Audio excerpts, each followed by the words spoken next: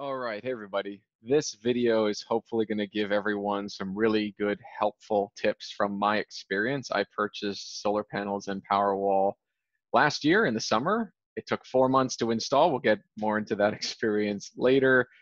But more specifically, my recommendation on if it's now the right time to buy. Tesla's advertising the lowest cost in the country for solar at $1.49 a watt. It's not too helpful if you're not familiar with how that pricing works.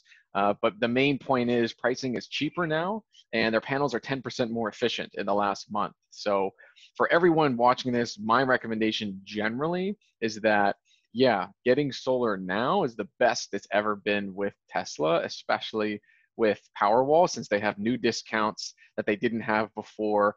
They're better and faster at installing them.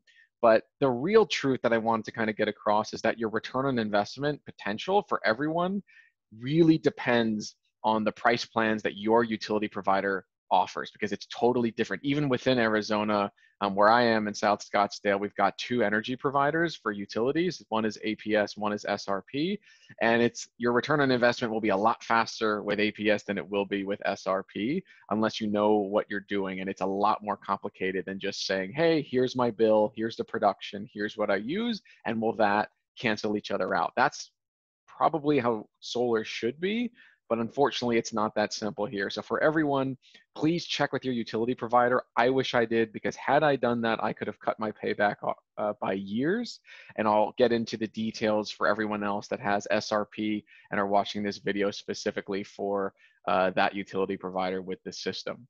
So with that being said, Tesla will not give you what I'm about to say in advice off of their website, and they won't tell you in person. And that's why I'm recommending talk to your utility provider. What you're looking at is the size system for my home, which is 1,550 square feet.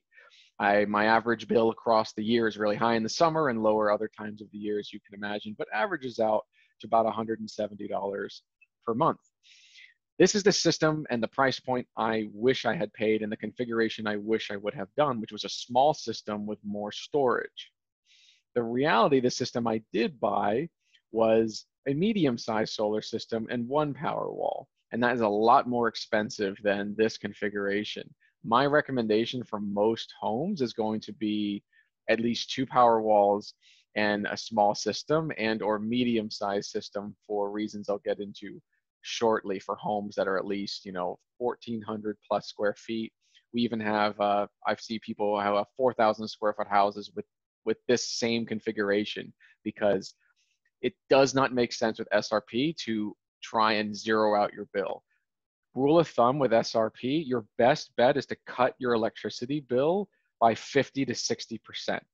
That is the best savings for return on investment that you can possibly do. And the reason for that is that all the electricity that SRP has when you have a solar plan, when you're on the best plan, because they have several and it's really confusing, is that when you compare it to the basic plan, which is between 11 and 13 cents per kilowatt hour and a $20 a month service charge. That's generally what I compare everything to, because that's the easiest to understand. Electricity is pretty reasonable all time through all of the years, throughout the entire year. That is the plan you want to be comparing yourself to. So let me actually go back. So I ordered my system middle of last year. I'm actually going to pull up my actual contract with them. So I got an 8.19 kilowatt system, if you can see that. 21,000, and then here's the breakdown of what makes up that 21,000. Today, that's about 16,000. The storage system, the Powerwall, is 8,600, Powerwall and tax, gateway charge, installation, and then they give a $200 discount for installing Powerwall and solar together. Today, that discount is $2,500 for installing solar and Powerwall. It's a really, really nice discount. Overall, this total all-in cost was almost $34,000.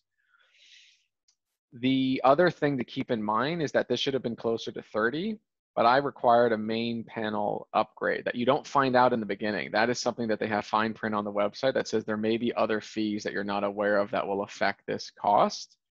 And that was something that they asked me later. Tesla called and said, hey, your panel is too old. You're going to have to upgrade it. It's going to be about $3,600. You want to do it, we'll lump it into the finance charge. And I knew I wanted solar and Powerwall. So I said, just screw it, do it. It'll take me a couple of more years payback, but let's do it, because I knew I wanted that system. So this total cost was $34,000. And right now, based off of that calculation, my payback is probably 16 years, which isn't great. So if we take 34,000, multiply that by the federal tax credit, which was 30% last year, that's 23,800. Arizona does another $1,000 return on their tax credit, and then SRP gives a $3,600 check for anyone that installs solar, a Powerwall, or for a backup battery. So this isn't exclusive to Tesla. You could do this with another company. It's not quite 3,600, and what I mean by that is, yeah, it's a check for 3,600, like a straight check you'll get several months after installation, but the problem with that is you pay tax on that. So it's income. So you're going to be losing probably $600, $700, $800 of that 3,600, depending on the income tax bracket that you're currently in. So it's not the full amount, but let's say even if it was. So I have 19,200 all-in costs on this system, and I was averaging and predicting to save about $100 a month. So with saving $100 a month, that would require 192 months straight of consistent savings. And that comes out to 16 years exactly.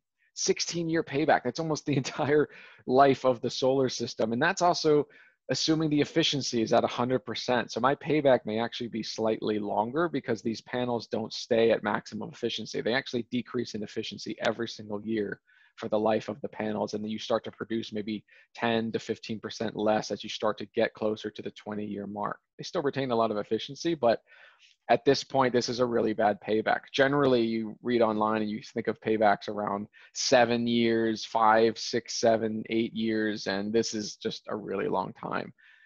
Had I done the new system this way and gotten a small system with 2 Powerwalls, my all-in price at cash at 22,700. So if we looked at it that way, and Tesla's looking at the price after incentives at 13,134, then let's add the main panel upgrade of $3,600 that I would have had to have done anyways. My all-in cost would have been $3,000 less, which goes to show you, even though they reduced the solar and Powerwall discount by 2,500, so that would be 2,300 more than what I paid, and then the whole system by 4,000. They modify some of the installation and other costs so that the full all-in is still, it's not like 6,000 less. For me, it would have been about 3,000 less.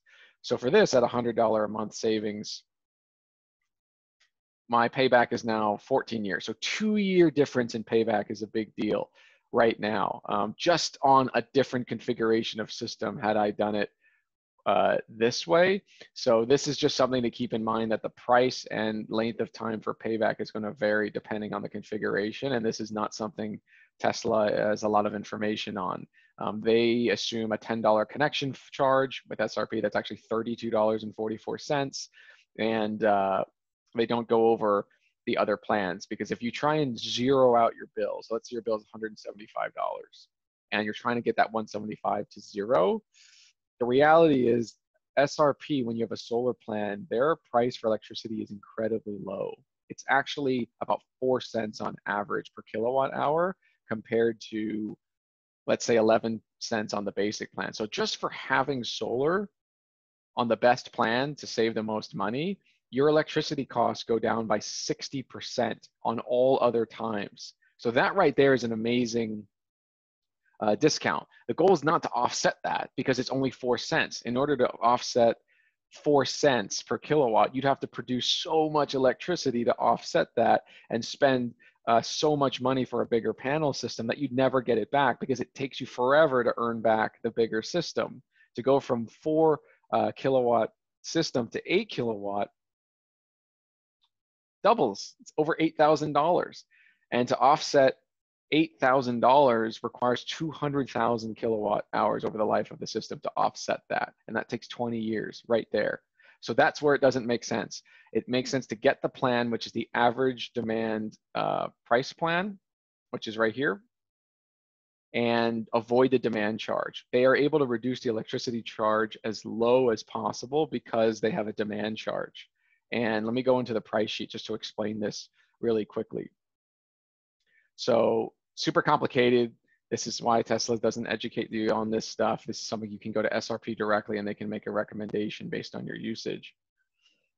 But you're unlocking, we'll get into this in a second, but in the summer, you're only paying 4.6 cents on peak and then off peak 3.6 cents. That's cheaper than their electric vehicle price point. Their super off peak hours is over 5 cents to charge your car. On this plan, you're only paying 3.6 cents. It's amazing. That is literally cost me less than $2 to charge my car. Often it's like $1 to charge my Model 3. It's incredible. But if you want to offset this 100%, it just doesn't make any sense to overpay for panels to offset a 3 cent per kilowatt hour charge. You're almost basically investing to unlock this rate and trying to pay using the Powerwalls to avoid their demand charges. They can charge these low rates because they know you are going to have a huge demand charge to overcome basically very little profits for SRP. They claim their rate that they pay in their cost for electricity is about 2.8 cents. That's why on some of the other plans, they only credit you back 2.8 cents because their argument is, why should we pay you more than what we pay for electricity when you're producing it? So this just doesn't make sense to try and offset how cheap this electricity is.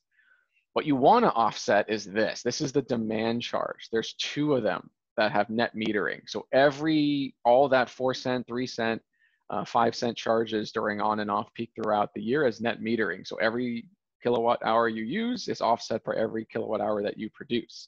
The issue is that if you use any electricity beyond what you produce from the battery or from your panels and what you're withdrawing from your battery, they will charge you a ton. So in the summer, $19.29. If you average 1 kilowatt hour usage beyond what you can produce and pull from the battery, which is typically after the hours of 5 o'clock, which is really common when you want to run the AC. It's super hot. It's well over 100 degrees. And unless you have a battery to offset that, you could run the AC for 1 hour.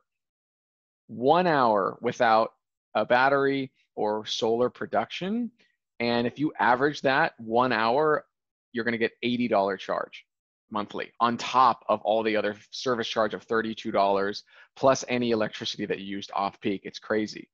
So the reason why we want to offset the demand charge is we want to use the power walls to supply the power in the times when the sun's not producing so that you can avoid these demand charge. In summer peak, that's $21.94 for averaging 1 kilowatt hour beyond what you're able to produce.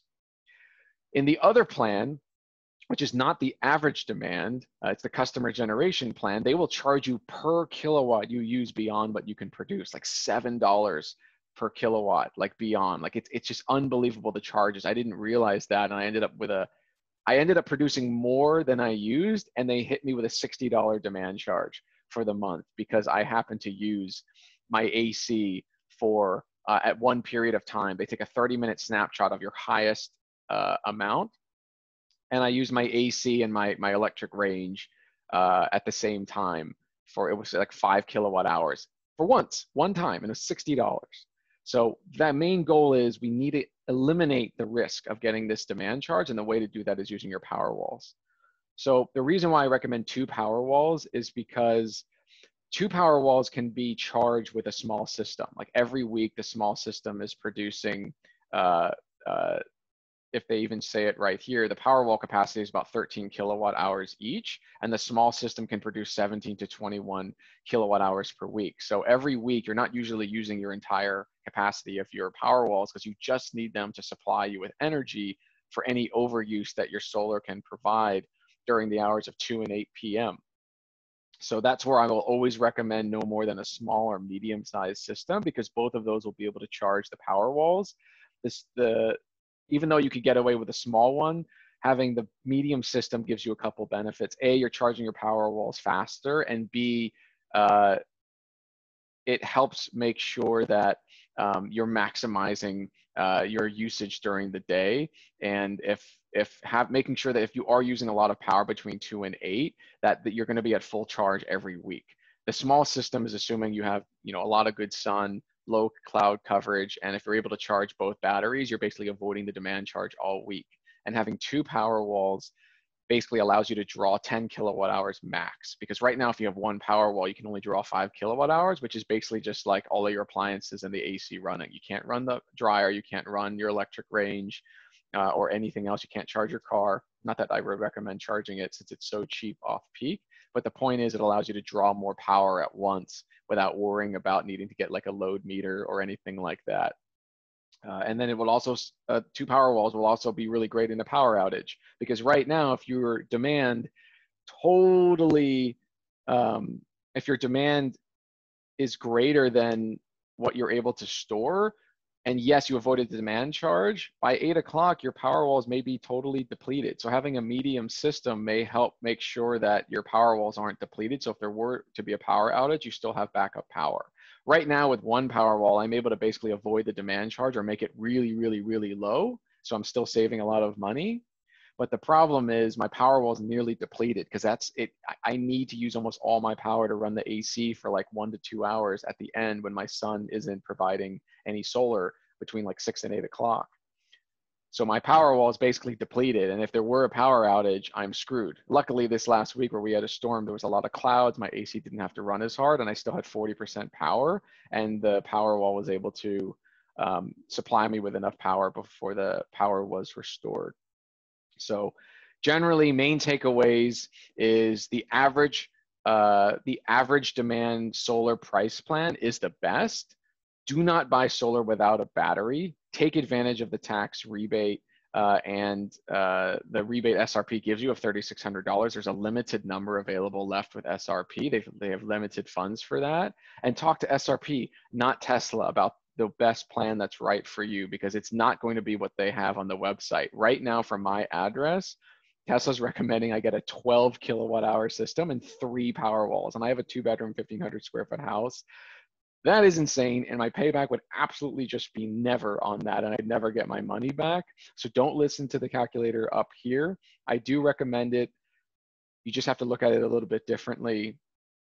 And I haven't had any issues with the panels. They've all been producing really well. Despite me having 12% of the shade, I'm able to produce well within the ranges that they said that I would. And I'm happy with the system, but wish I thought about this earlier so my payback could have been a lot less than it was currently. I hope this was helpful. If you have any comments, let me know. Make sure that you're getting referred, so you get $100. Tesla will pay you a $100 check to get solar. I don't know if you can refer yourself. So that's one thing. You can refer yourself for the cars, but I don't know. You should test it out. If you already have a car and you don't have solar, you might want to try referring yourself. I don't know it'll work if they'll write you the referral reward on both sides. It does work for the cars. I can't say for the solar, but feel free and use mine if you want to, but use somebody else's if you want that $100 reward. It does change throughout the year, and that can save just a tiny bit extra money, and I'm sure you'll pay taxes on that too. So I hope this was helpful. My name's Robert. Enjoy your week, and we'll talk to you in the next one. Take care. Bye.